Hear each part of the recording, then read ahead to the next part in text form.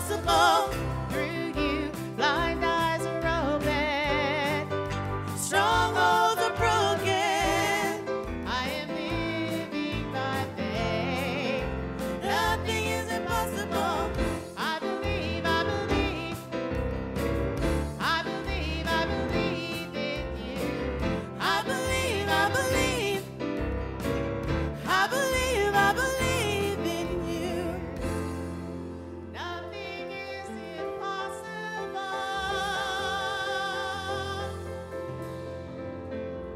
Nothing is impossible.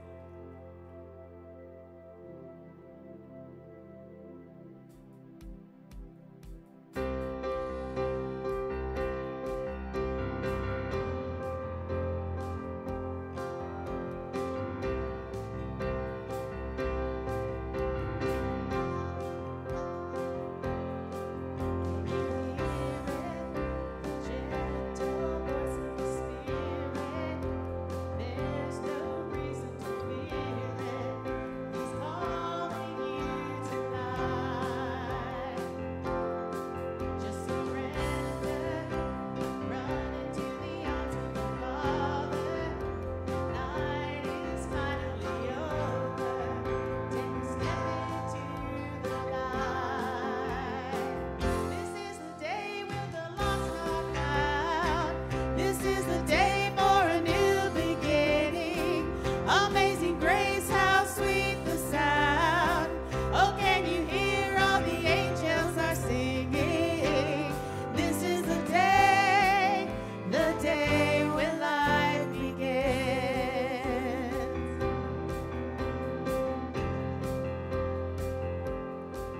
Can you see it? A light shines into the darkness, bringing hope to the hopeless. It's leading you to life. This is the day when all your sins are washed away in the waves of His amazing grace. Forever you're alive. This is the day when the lost are found. This is the day for a new beginning. Amazing grace, how sweet the sound. Oh, can you hear all the angels are singing? This is the day when life begins.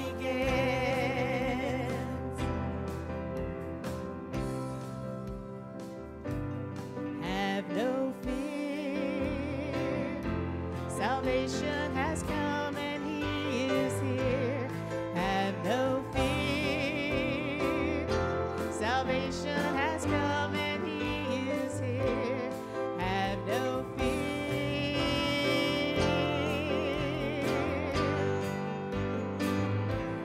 Have no fear.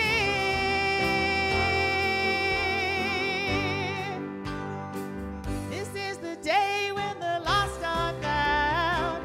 This is the day for a new beginning. Amazing grace, how sweet the sound. Oh, can you hear all the angels are singing? This is the day when life begins. This is the day when life begins. God, we just want to lift up your name right now, Father God. Come on, let's lift up God's name right now. Come on, open up your mouth and sing praises to Him today. In Bible study, we learn about praising God in the temple. You are God's temple, and we are united here today to praise God. So open up your mouth and give Him glory. Give Him praise. Sing a new song to Him today. Abba, Father, we worship you. We glorify you, Father God. Come on, push yourself today and just say, God, I love you. If you don't know what to say, just say, I love you. I praise you. I worship you. I magnify you, God.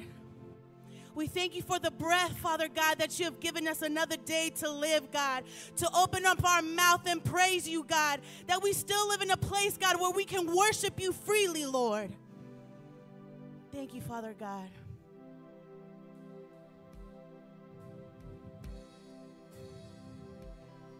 Thank you, Father God. We worship you, Father God. You were the Word in the beginning, one with God the Lord Most High. Your hidden glory in creation, now revealed in you are Christ. Come on. What a beautiful name it is. Come on, tell them. What a beautiful name it is. The name of Jesus Christ, my King. Come on, tell them. What a beautiful name it is. Nothing compares to this. What a beautiful name it is. The name of Jesus. You didn't want heaven without us. So Jesus, you brought heaven down. My sin was great, your love was greater. What could separate us now? Come on. What a wonderful name it is. Come on, there it is. What a wonderful name it is. The name of Jesus Christ, my King. What a wonderful name it is. Nothing can stand against. What a wonderful name it is. The name of Jesus. Come on. I just want you to open up your mouth right now. We're about to declare who God is in this place today. And this may be a different routine for you, but sometimes we need to push through and open our mouth and tell God who He is. Because sometimes we need to remember who we are in God. So I just encourage you today to open up your mouth and sing with us right now. God, we just worship you. We magnify you. Are you ready? Death could not hold you. The bell tore before you. You silenced the boast of sin and grave. Come on, the heavens. The heavens are roaring the praise of your glory. For you are raised to life again. You have no rival. Come on. You have no rival. You have no equal. Now and forever, God, you reign. Come on, it's His kingdom. Yours is the kingdom. Yours is the glory. Yours is the name above all names. Come on, what a powerful name.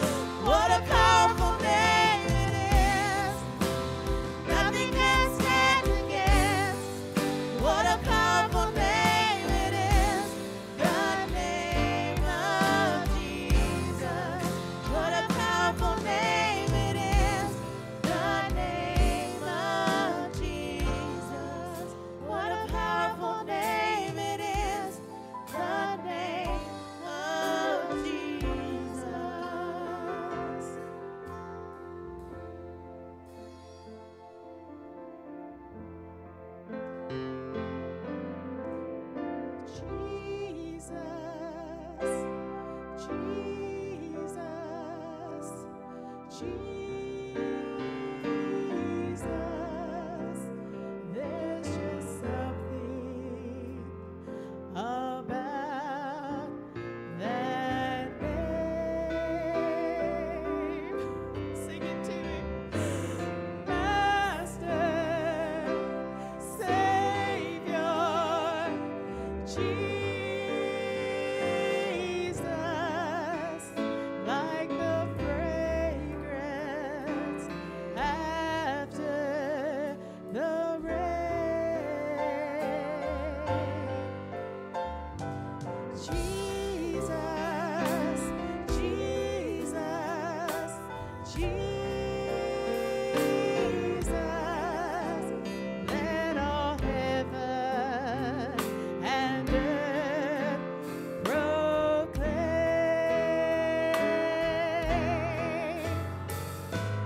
Kings and kingdoms will all pass away, but there's something about that name. Jesus, Jesus, Jesus, Jesus, Jesus,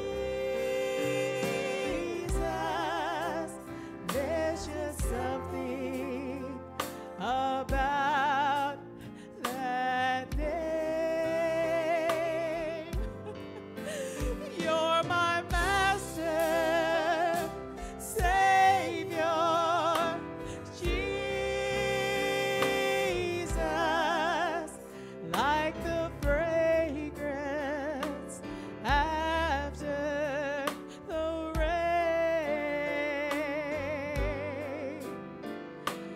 Jesus, Jesus, Jesus, let all heaven and earth proclaim.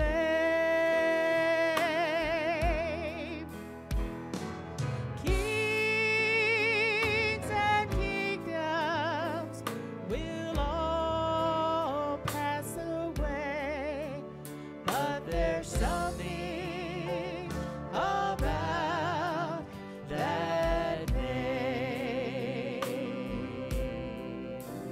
For there's something Kings and kingdoms will all pass away, but there's something about that name.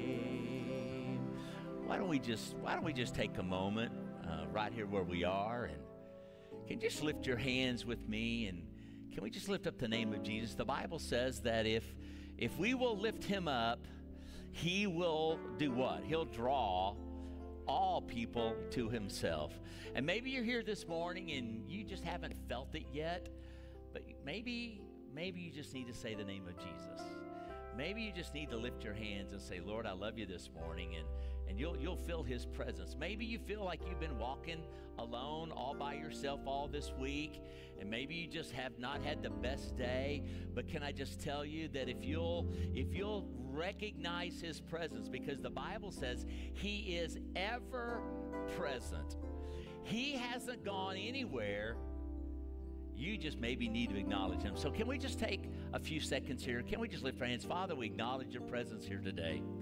We magnify your name and glorify you, and there is no other name at the mention of your name. Every disease and sickness and fear and phobia and problem must yield. Demons tremble at your name, and cancer trembles at the name of Jesus, and leukemia just shatters and shudders at the name of Jesus. Lord, we give you glory. Jesus, we give you honor, for there's no other name in heaven besides yours. And we, your people, we magnify you. We, your people, glorify your name, Jesus. We thank you for your presence here. Amen. Amen. It's good to be in the presence of the Lord. Amen. Amen. So glad you're here. We want to thank Carla for filling in with us today. We've got a couple of team members who are out. She's going to be back with us next week. Sure, you shake people's hands and give them a hug and tell them, man, you look good today. What did you do different?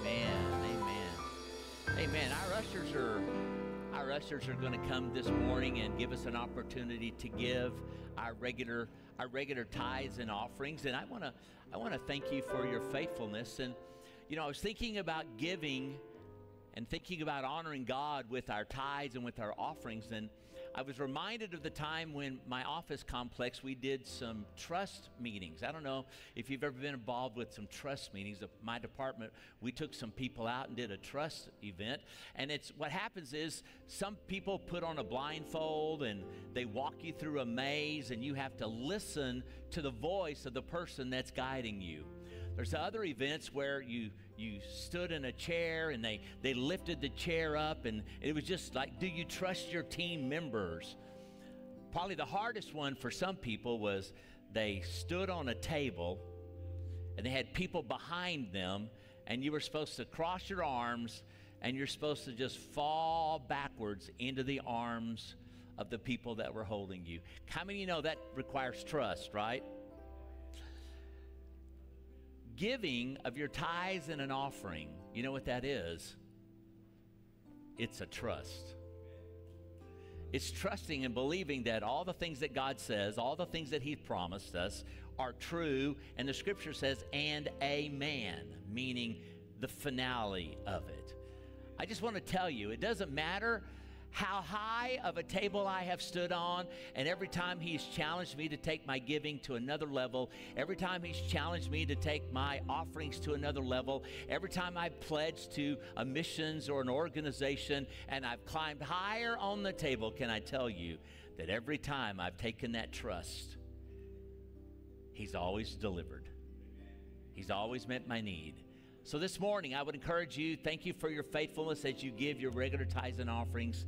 It is a sign of our trust in the Lord that we can live on the 90% better than we can live on the 100 without the blessings of God. And I'm just telling you, I have found it's better to live with His blessings than to cheat Him out of the other 10%, because I have found that you don't want to rob God. Amen. So God bless you. Let's pray over our offerings. Lord, we love you this morning. We thank you for your goodness. We thank you for your grace. We thank you that you say in Malachi that we can put you to the test. We can trust you that you will open the windows of heaven and bless us. And we are a family of believers that have experienced the blessings of God on our life. God, we pray for the owners of businesses in this room today. God, that their businesses would be blessed, that you would bring income, that you would bring new clients and new people and new contracts to them. Lord, we pray for those of us that are employees who work for people like that. God, that because of our light and because of our productivity and the fact that we work as unto the Lord in whatever job that we have, God, that you would bless us and make us more productive so that we can be a blessing to our employer. And God, we thank you for the talents and the abilities you've given to us so that we can return back to you our weekly tithes and offerings. Thank you for your goodness and your grace. And all God's people said, amen. God bless you as you give.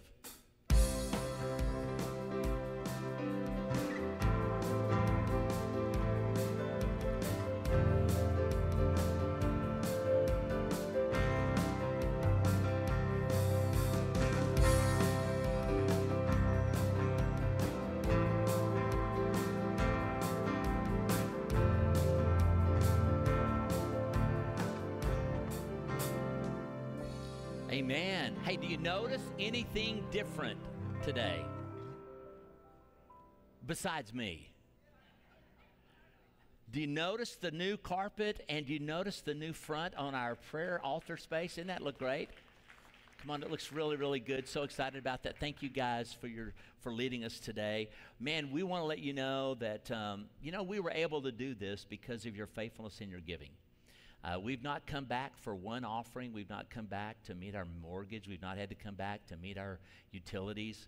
But we have money in the bank because of your faithfulness. And in 2 weeks, we're gonna talk about giving. And in 2 weeks, we're going to take a special presentation about missions.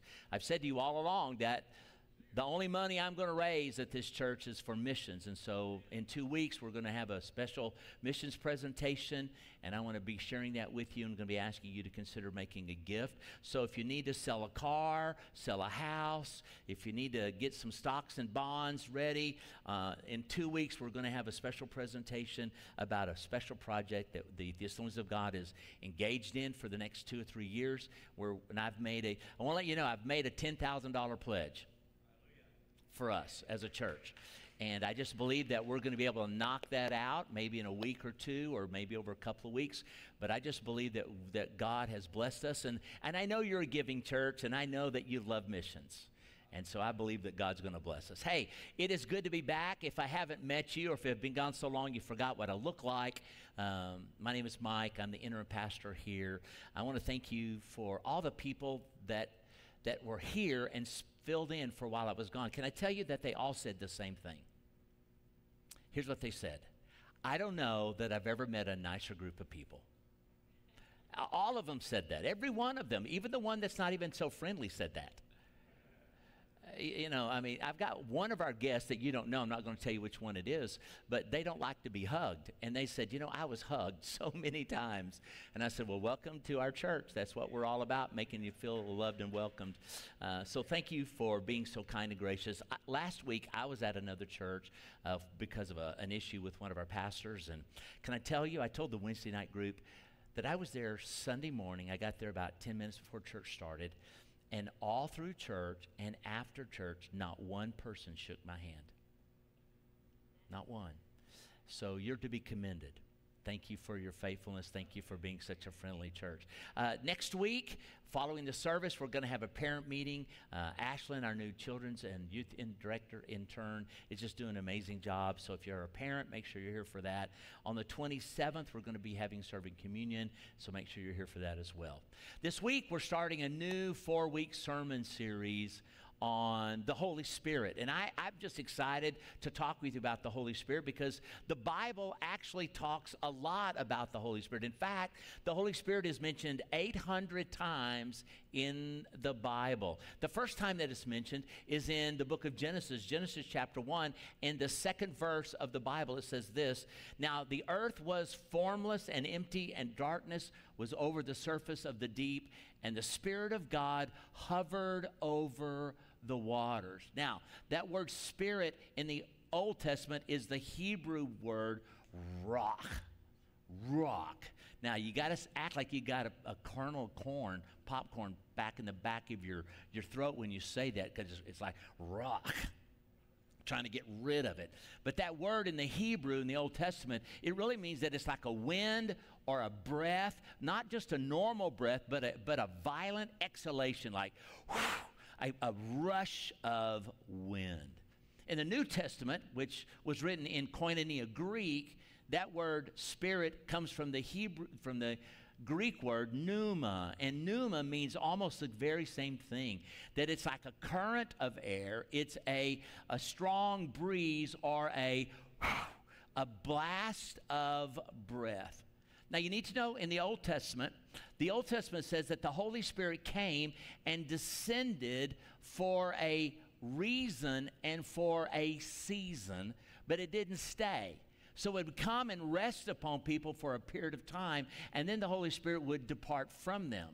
But in the New Testament, in the book of Acts, we see that not only did the Holy Spirit descend upon people, but the Bible says that he infilled them with the Holy Spirit, and he gave them the ability to speak in tongues. He gave them the ability to understand spiritual gifts. He gave them the ability to see supernatural things happen in their lives.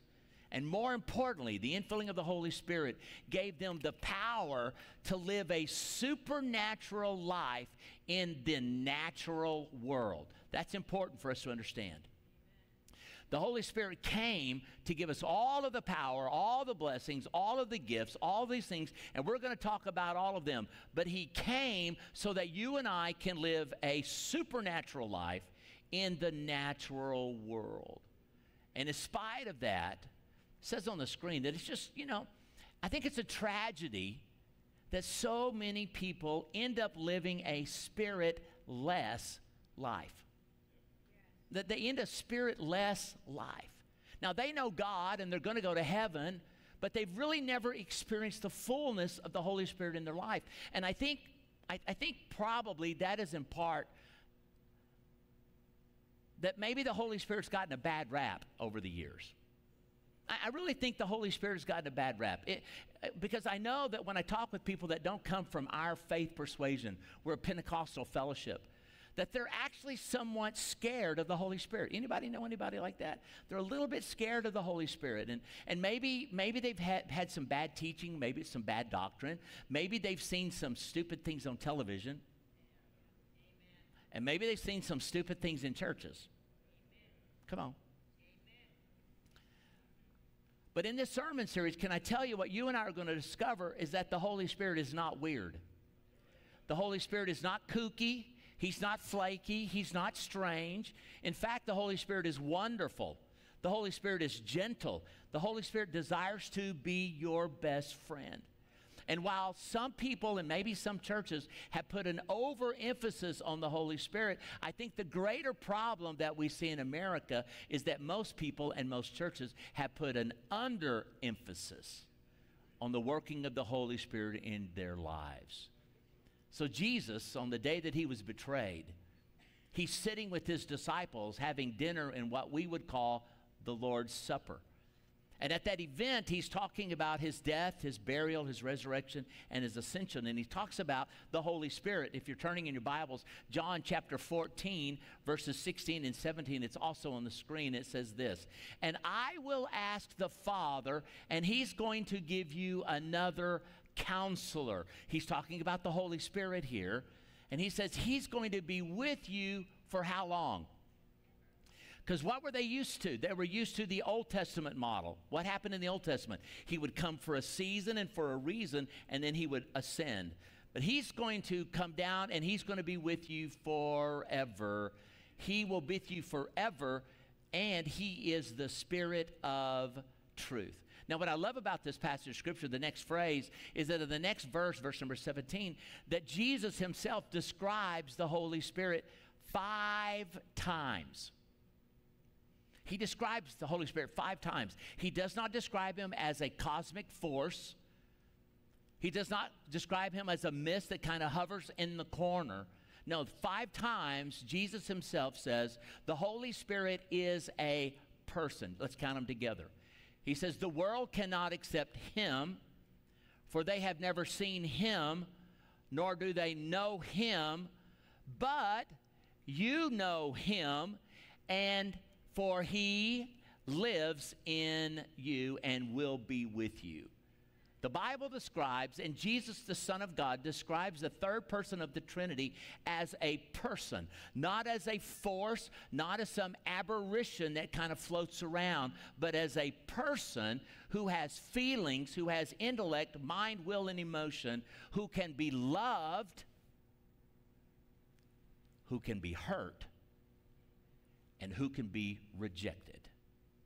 In fact, that word counselor, when Jesus says he will be a counselor, that's another Greek word. And I know I'm giving you a lot of Hebrew and Greek today, but this is the word parakletos. So think like a parakeet. It's parakletos. And parakletos means that he's going to send a comforter. He's going to send an intercessor. Do you know that the Bible says that the Holy Spirit intercedes for you? He's a praying individual. He intercedes. He works on your behalf. He's an advocate. He's a help. He's a comforter, and he wants to be your best friend. Now, who doesn't want that in their life? Who doesn't want an advocate? Who doesn't want a friend? Who doesn't want a helper to come alongside of us? I think one of the issues in life is that we think that if we had to choose between Jesus and the Holy Spirit, if we had to choose between Jesus walking with us every day in the flesh, being with us ever present 24 hours a day, or the Holy Spirit, can I tell you, most of us, I think we would choose Jesus, right? I mean, that's what most of us would do. But you need to know that that's not what Jesus says. Jesus says in the same conversation that he had with his disciples on the night of the Lord's Supper, on the very same evening in John chapter 16, verse number 7, it says this. Jesus says, it's actually better for you. It's actually best for you that I do what? That I go away. Because if I don't go away, then the parakletos, the comforter, the advocate, the intercessor, the helper, your friend, your comforter, he will not come. And I promise you he will come because I'm going to the Father and I will send him to you. You see, in this sermon series, the main goal that I have is this: for us to learn that if the Holy Spirit has been sent here by Jesus, right? That's what this verse says. If the Holy Spirit has been sent here by Jesus, and he wants to be our helper, he wants to be our paraclete, he wants to be our intercessor, he wants to be our advocate, how do we learn to cooperate and walk with the Holy Spirit so that we can live supernatural lives in a very natural world? So in this sermon series, we're going to be talking about the gifts of the Spirit. We're going to be talking about the fruit of the Spirit. We're going to be talking about the gift of healing and faith and prophecy and discernment. And you may be thinking, well, why would we? Well, we believe all that. Why would you be teaching us, an Assemblies of God church, a full gospel-believing church, why would we spend this 4 weeks talking about the Holy Spirit? I mean, Mike, you're just preaching to the choir. We already believe this. Can I tell you that I think I'm going to share some things that you may believe, but you may not understand. Some things that you may believe, but we're not practicing yet. Because it's been my experience in every church that I've ever worked at that there's a lot of people who believe in the Holy Spirit, but yet their prayer lives are flat. There's no victory in their life. There's no power in their life. There's no strength. Which really brings me to the question of the day. It says on the screen is this: why are so many believers living spiritless lives? Why are we living without the Holy Spirit? And real quickly, I want to give you a couple of reasons. The first reason is this. I believe that one of the reasons why we live spiritless lives is because there are so many people that are actually unaware of the Holy Spirit. They're actually unaware of what the Holy Spirit is and what the Holy Spirit will do. In the book of Acts, which is the historical recording of the early church, if you read it, what I find fascinating is that from the very beginning of the book of Acts, the early church was founded and was opened with this outpouring of the Holy Spirit upon the believers. Yet, fast forward 19 chapters, fast forward about a decade and a half, You get to chapter 19 and you hear this story. It's chapter 19 of the book of Acts, verses 1 and 2. And it says this: while Apollos was at Corinth, Paul took the road through the interior, and he arrived at Ephesus. Ephesus is a modern-day city in the country of Turkey today. And it says, and he found some disciples, and he asked them, did you receive the Holy Spirit when you believed? And they answered, we have no idea what you're talking about. No, we've not even heard that there is a Holy Spirit. Now, fast forward. A decade and a half before, everyone in the room was filled. It flowed over into the city. 20 years later, 15 years later, believers around the world don't even know what the Holy Spirit is. And can I tell you that I believe that's where we are today. So many believers, they love God, they're going to go to heaven, but they themselves personally have never experienced the fullness of the Spirit-filled life. Perhaps that may be where you are today as well. You're saying, well, you know, I grew up in church and I've heard about the Holy Spirit, but I really never have personally experienced Him. You know what? Today, I want you to know that God has got a whole nother world available to you. You have an inheritance as a believer to walk in the Spirit and to experience a Spirit-filled life. But just a lot of people are unaware of the Holy Spirit. But I'm telling you, there's a whole nother world. Let me illustrate it to you this way. I don't know if you've ever flown international. Anybody ever gone on an international trip around the world? I mean, I've been all around the world, okay? There are really two types of travelers when you're traveling overseas and around the world. The first type of traveler are like me. You get on that big, huge jumbo jet, you walk in, and you take a hard right, and you go to the back of the plane. You know what I'm talking about? And you sit in these little bitty, teeny tiny chairs. You're all scrunched up. When I flew to Israel, I was on the airplane for like 21 hours, all crunched up.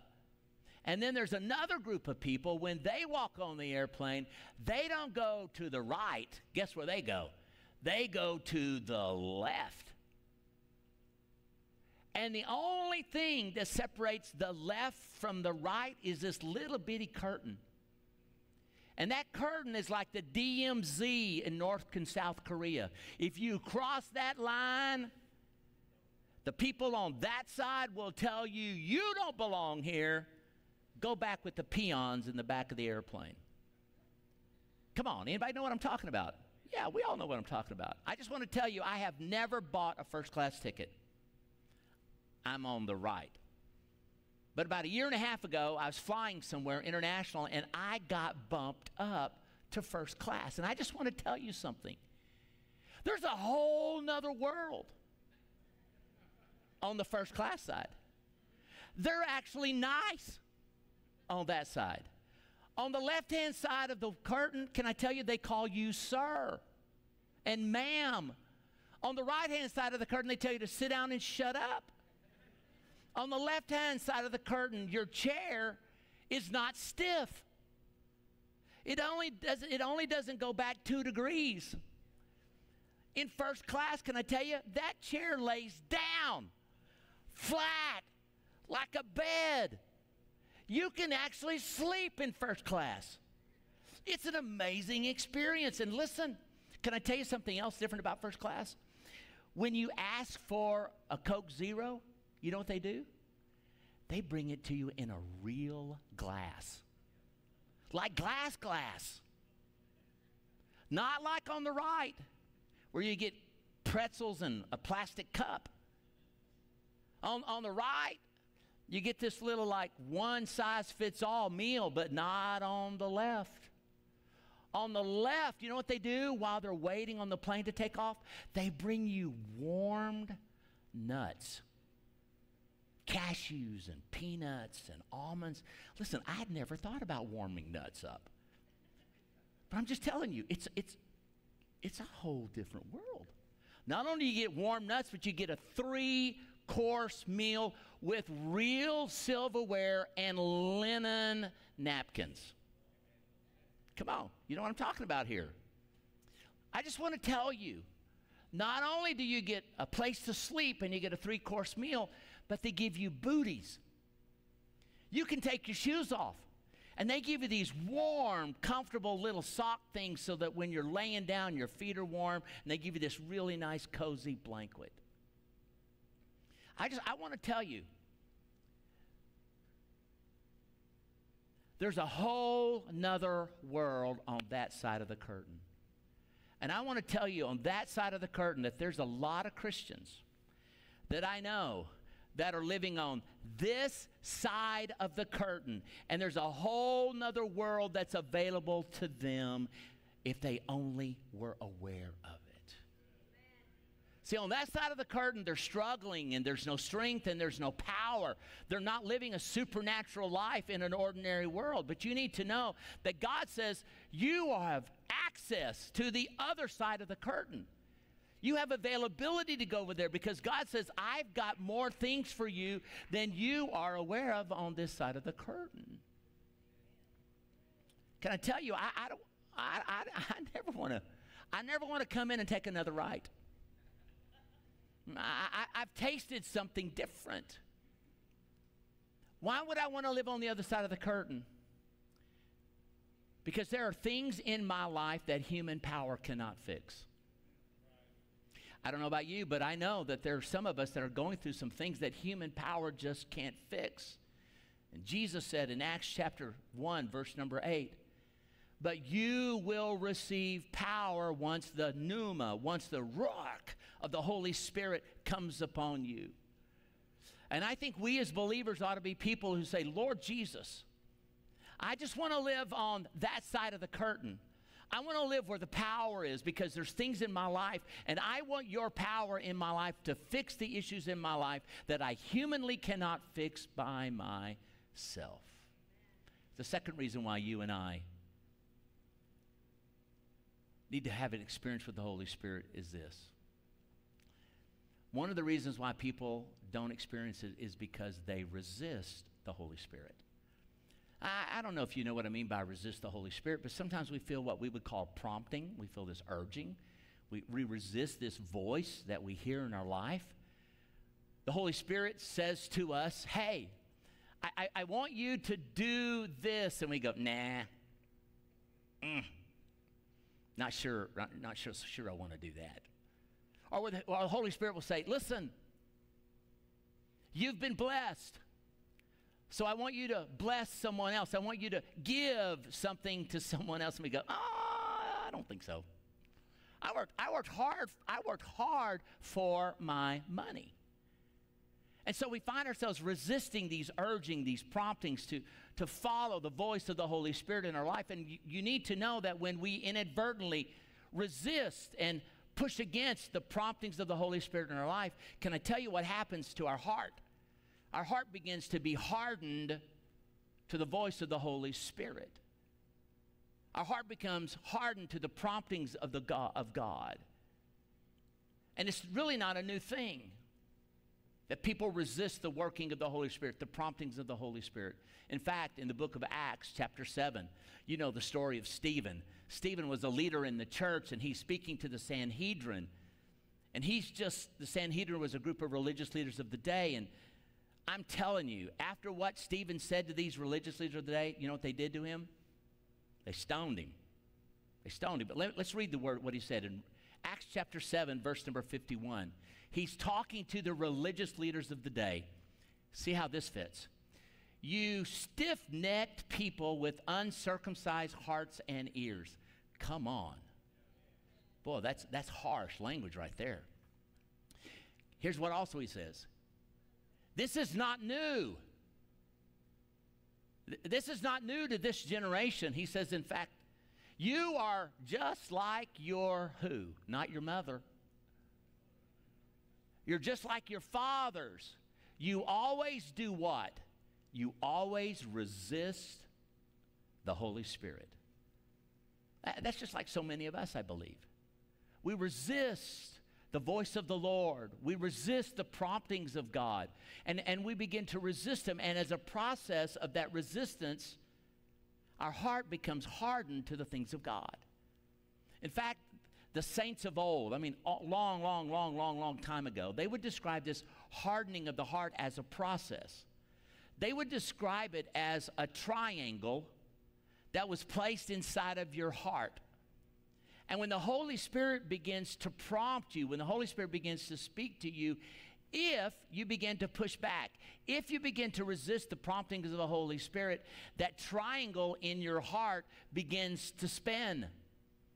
And the points of the triangle would begin to rub against your heart, and you would feel the sting of conviction as it begins to turn inside of your heart. And because you're resisting the Holy Spirit, the more you resist him, the more the triangle turns. And it begins to prick your heart. But the more that you resist him and the longer that you ignore his promptings, the more it spins. But here's the issue. The corners of the triangle begin to be rounded off. And eventually, the more you resist him, all that's happening in your life, you have this little circle because all the corners have been knocked off.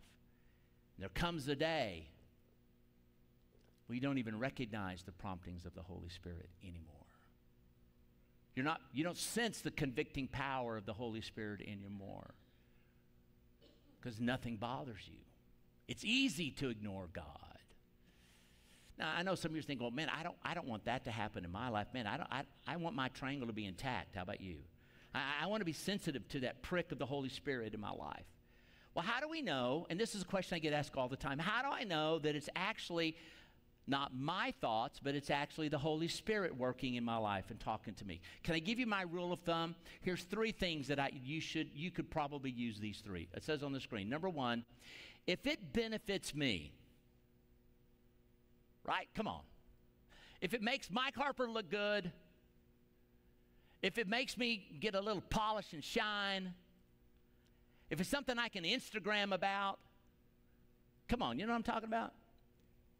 If it benefits me, guess who it's probably from? Me.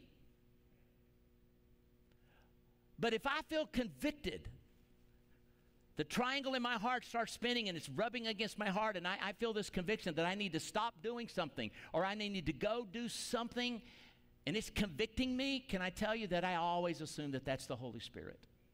I always assume that.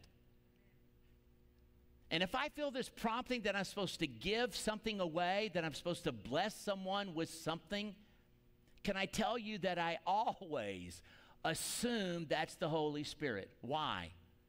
Because I'm selfish. Anybody here besides me selfish? Come on. Yeah, 3 of us are honest. I'll see you guys in heaven. The rest of you, we're going to pray for your eternal salvation. Listen, I'm a selfish person. I work hard for my money. I'm not tempted just because you're holding up a sign that I'm going to give you money. I'm just not wired. I'm thinking, get a job, Bubba. Get a job. So in those moments when I feel like I'm supposed to give some of my hard-earned money away or a resource that I have, I just assume that it's the Holy Spirit. And you go, well, what if you miss it? Well, what if I did? Then all I've done is bless somebody. That's the worst thing that can happen to me. Let me give you a real practical example of this promptings of the Holy Spirit. About 3 weeks ago, I had to have a physical for some tests that I'm going through. And so I go to my doctor, and, you have to strip down and put on that little paper, little thing. You can't actually tie it like you're supposed to, but you know what I'm talking about, that little gown thing? And so I'm getting pricked and prodded and all kinds of things. And while he's pricking and prodding me, I really feel this thump in my heart that I'm supposed to ask my doctor a personal question. That I'm supposed to ask him, Doc, how are you doing?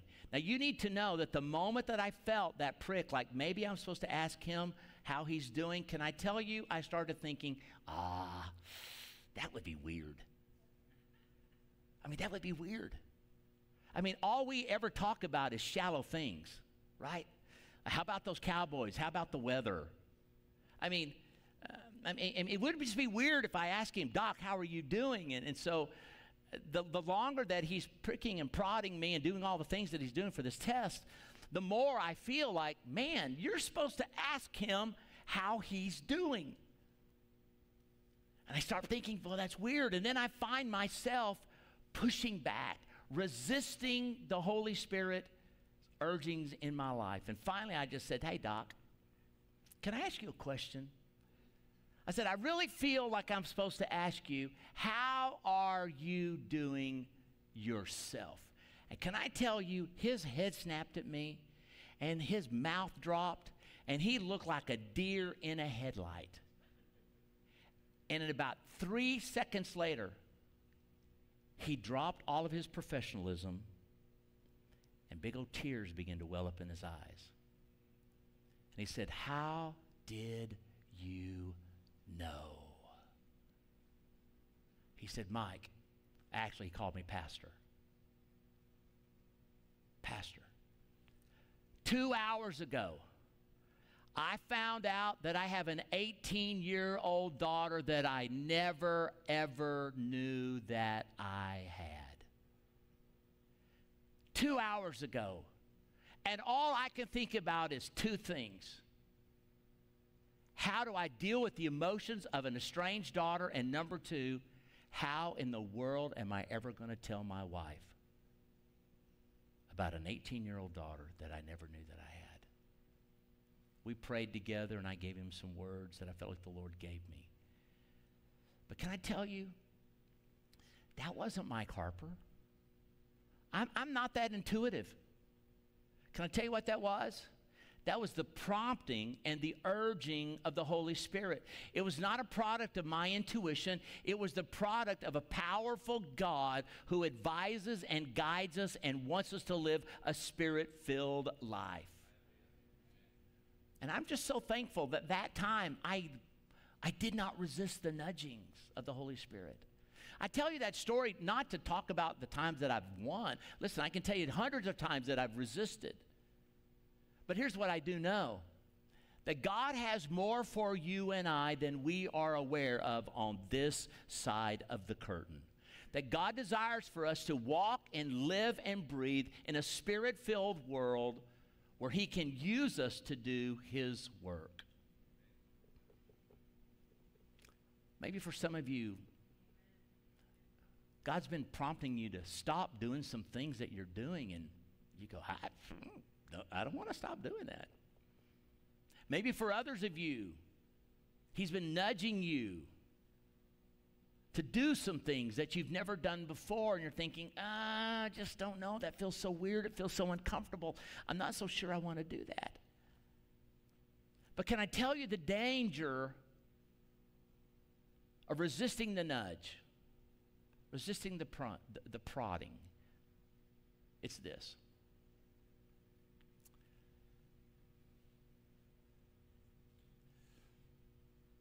If I was always reaching over to grab my wife's hand and to hold her hand, whether I'm driving down the road or whether we're walking down the street or we're walking in the grocery store, and every time I reached over to grab her hand, she pushed my hand away. Every time, every time, every time, day after day, week after week after week. How many of you know that there would come a day, come on, there would come a day when I would stop trying to push myself on my wife by holding her hand. And the Holy Spirit is just like that. He's just like that. When you resist him, when he's speaking to you, when he's trying to prod you, when you resist him, the Bible uses this phrase, that you are quenching the Spirit. And what does quenching the Spirit mean? It's actually a word picture, and it's the word picture of someone that's got a roaring fire, and you come along with a huge bucket of water. Can I be honest with us? That may be a reason why some of us do not live the Spirit-filled life that God wants us to, is because we have continually poured the bucket of cold water on the promptings and the proddings of the Holy Spirit. Because in your personal life, or because in your married life, or in your public life, or your business life, you have resisted and resisted and resisted and resisted the promptings of the Holy Spirit. And now he just doesn't even come and talk with you anymore. Because you have said, I just want to live on this side of the world. I want to live on this side of the world. When in reality, God has a life for you that's beyond your wildest imagination. A spirit-filled, a spirit-led, a spirit-empowered life. As I close real quickly, 3 things that the Holy Spirit wants to do for you if you're taking notes. Number 1, if you're going to live on this side of the world, number 1, the Holy Spirit wants to comfort you. He's called the Comforter. He wants to be there for you when you are hurting. It says in John chapter 14, verse number 6, I pray the Father, and he will send you another Comforter. He's talking about the Holy Spirit. And he will abide with you, not just for a little while, but forever. 7 months ago, right before I came here, I was sitting on the platform at a big event that we hold. My phone rang. I had it on silence. My phone rang, and it was my dad. 10 seconds later, I didn't answer it. 10 seconds later, the phone rang, and it was my brother. I stepped out, and my brother said, Dad thinks Mom's dead. My son was in the meeting. I said, I did like this. Connor, I said, come like this. And so Connor came with me. We jumped in my Chevy pickup truck, and we headed toward Cleburne, where my mom and dad lived. And I remember praying with my son and my brother, who was still on the phone, on my drive back toward Cleburne. I found out that my truck has a governor at 98 miles an hour. I did everything I can to break that governor. I've not done it yet. I'm going to fix it. But I found out on that drive home that it took me, it was about a 45-minute drive. It took me 33 minutes to get there. I remember rounding the corner, turning into the street that my mom and dad live in, and I see the fire trucks, the EMT, the police cars. And can I tell you, I hadn't cried up to that point in time, but the moment I saw that, I just broke down into tears. And what I remember, there's a lot that I don't remember, but what I do remember is this sense of comfort by the Holy Spirit.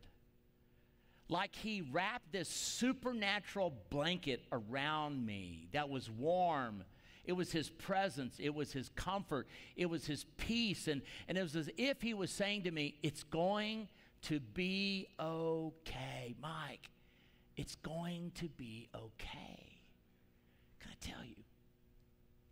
Whatever you're going through, can I tell you, you need the comfort of the Holy Spirit. Number 2, he wants to counsel you. He's the great counselor. When you don't know what to do, he wants to be your guide. He wants to give you directions. On the very same night as the Lord's Supper, Jesus said in John chapter 16, verse number 13, but he said, the Spirit of what? Truth will do what? He'll come. And he will guide you into all truth. Listen, when you don't know what to do about your health, when you don't know what to do about your business, when you don't know what to do about your marriage and your family, what you can do is lean in on this side of the curtain and say, God, I need you to send the Holy Spirit's power into my life to help guide me through this circumstance. And it will be just as real as this illustration. A number of years ago, been a decade and a half now, I was asked to fill in at a Christian television show. My pastor was hosting it, and he got sick, and they just needed somebody to come in and fill it in for him. And so they asked me to fill in.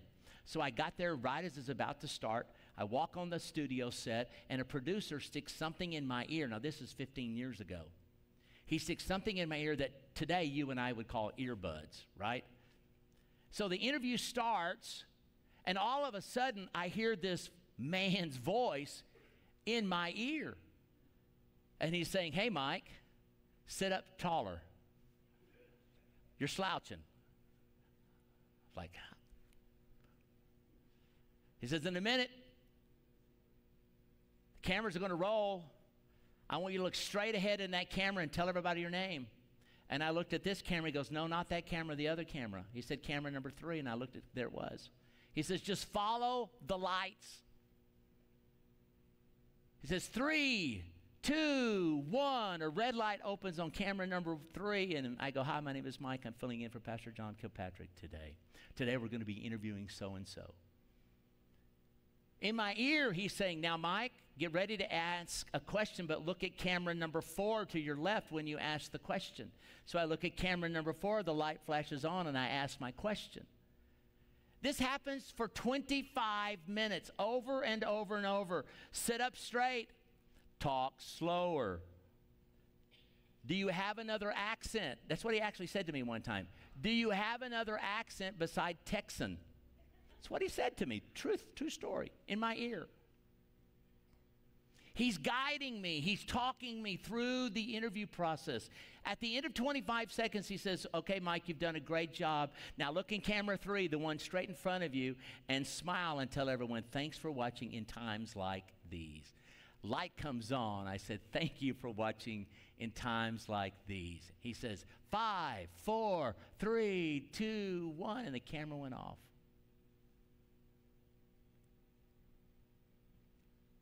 The whole time, I had someone speaking into my ear, telling me what was going to happen next, telling me what to expect, what I can experience.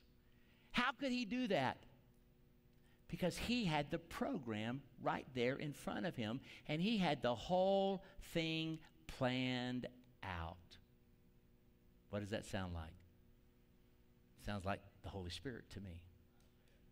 Listen, there are times that I've had the Holy Spirit in my ear, but can I tell you that the Holy Spirit just hasn't been in my ear? He's been in my marriage. He's been in my business. He's been in my finances. He's been with my family. Why do I want him talking to me about all these things? Because he is the Spirit of what? Truth. And he will guide you into all the things that you will allow him to guide you in. I love this verse. Isaiah chapter 30, verse number 21. Whether you turn to the right or to the left, you're going to hear the Holy Spirit behind you saying, this is the way, walk ye in it. The last thing the Holy Spirit wants to do for you is to convict you. In fact, I really believe that as I've been speaking today, the Holy Spirit has begun to convict you. He's been talking to you.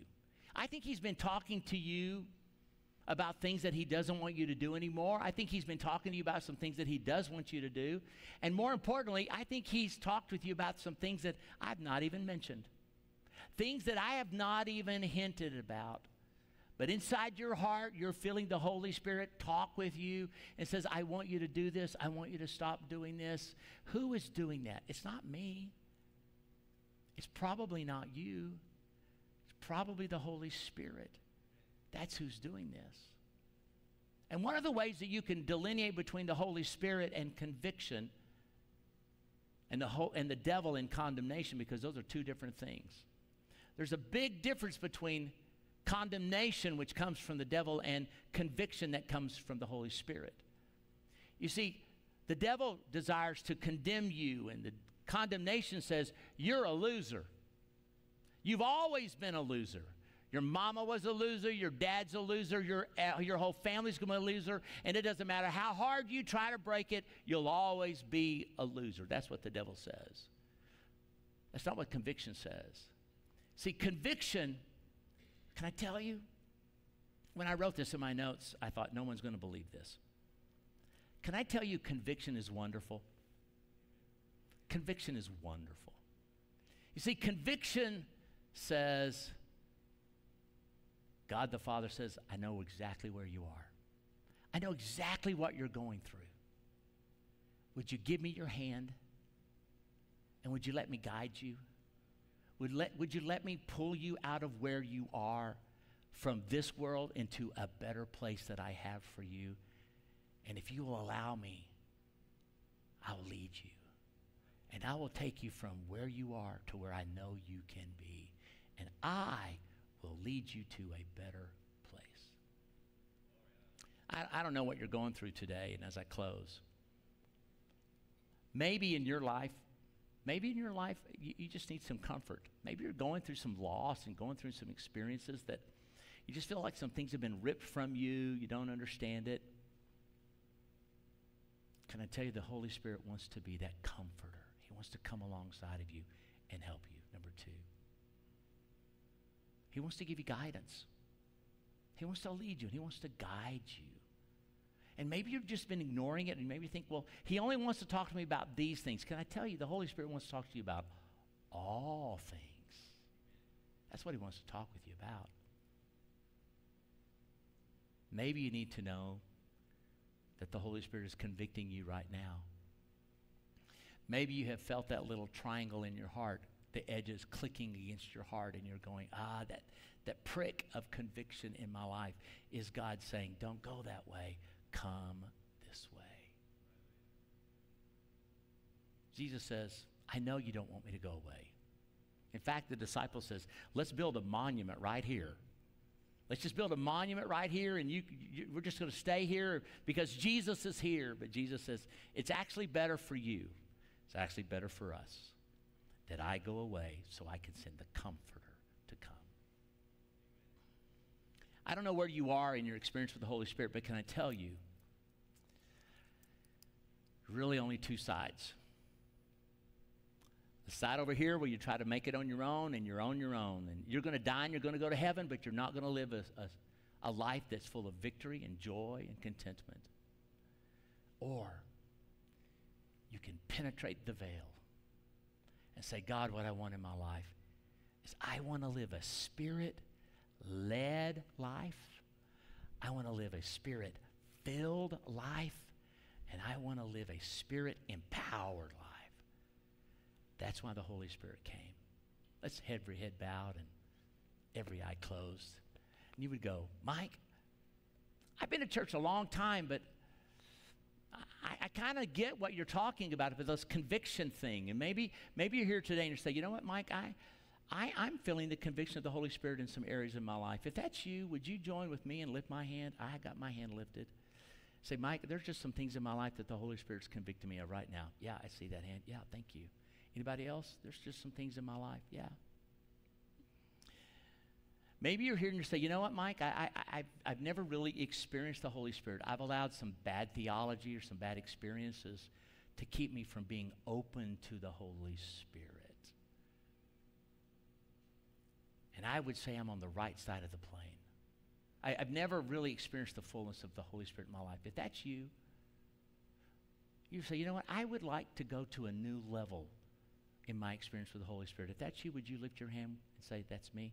Yeah, thank you, ma'am. Thank you. Yes, sir. Yes, sir. Yeah, thank you. Thank you. Thank you. Can we stand? And can we just take a moment and allow the Holy Spirit to minister to us right here?